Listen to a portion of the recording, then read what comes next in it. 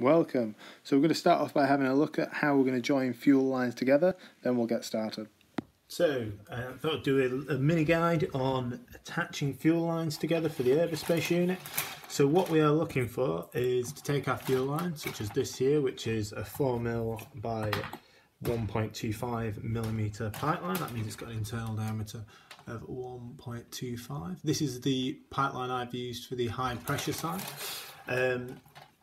We are going to look at joining this to the base of our pump. We're just going to pretend this little nozzle here is the base of our pump, so we need to put these two together.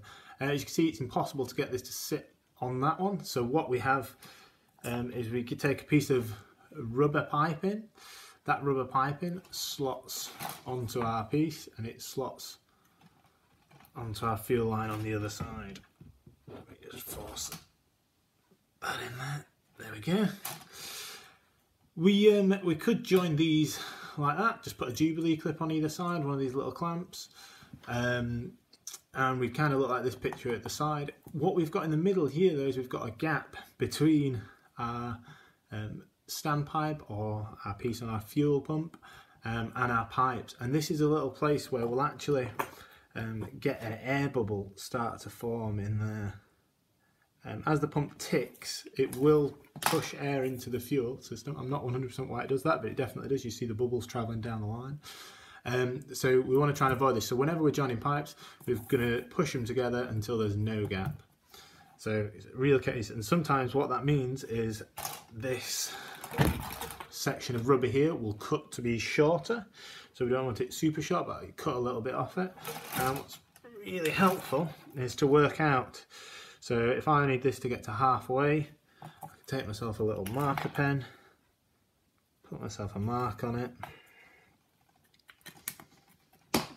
and then I can start to place it in. As I'm pushing this pipe in, I can now at least tell how far in we are. And as we can see, it's quite difficult to get this in. It takes a lot more effort than one would imagine. And this is why I tend to put the cable in, pipe work on, before you have the cables on the van as much as possible.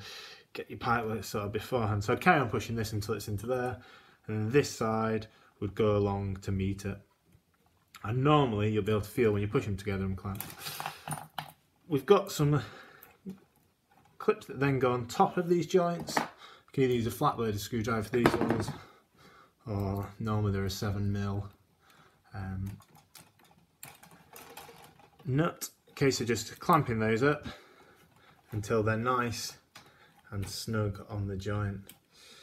The way that I tend to do it is up until these two back pins start to deform. You really want them surprisingly tight, although we can nip round at the end and tighten these up. So that's how we join these together. On the high pressure side, I use this 1.25 internal diameter pipe. On the low pressure side, I believe I've used a 4mm by 2mm internal pipe.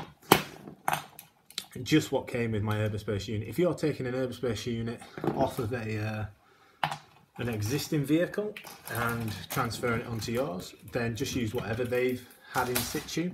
It's obviously worked in the past. And if you're getting it new, you will get pipe sent through with your Eberspacher unit. So I would just use what is sent through in your installation kit.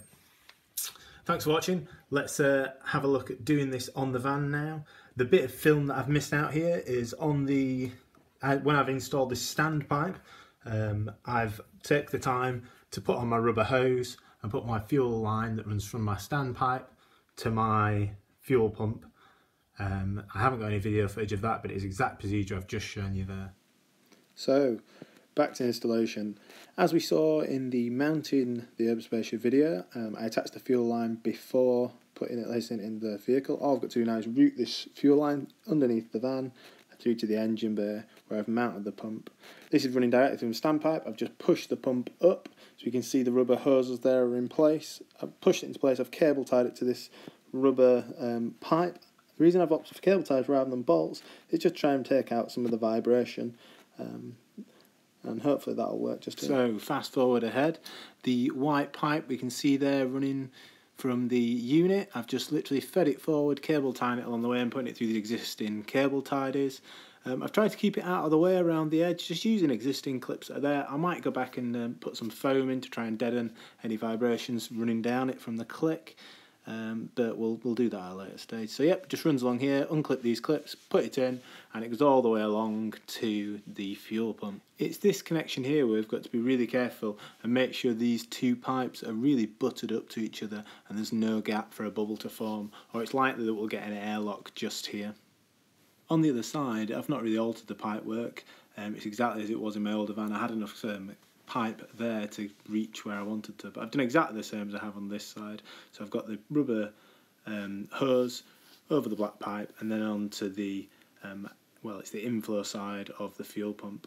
If you are installing from new, all you'll have is literally exactly as we described earlier in the video. You'll have the pin from the fuel pump sticking out over with a rubber hose onto the black pipe, and then that goes down and joins onto the standpipe we've put on top of the fuel tank. The pipe works routed through to where the standpipe is just by cable tying it onto any flexible wires or pipes I saw along the way, just to help null the vibrations. Just being careful not to attach it to obviously the exhaust or anything else that gets really hot or moves and is likely to damage the cable. So once we've got that cable tied on, all the fuel lines secured, that's us finished with the fuel lines and the fuel pump. It really is that simple. So thanks for watching this video. Any questions, just leave a comment and I will endeavour to get back to you. Anything I've not said, just ask, honestly, not a problem. If you haven't subscribed yet, make sure you do, and check out part 4. If you've not seen the earlier videos, go back and check them out. Up next in part 4 we've got the electrical system, and then we'll be giving the unit a test. Thanks for watching again, bye.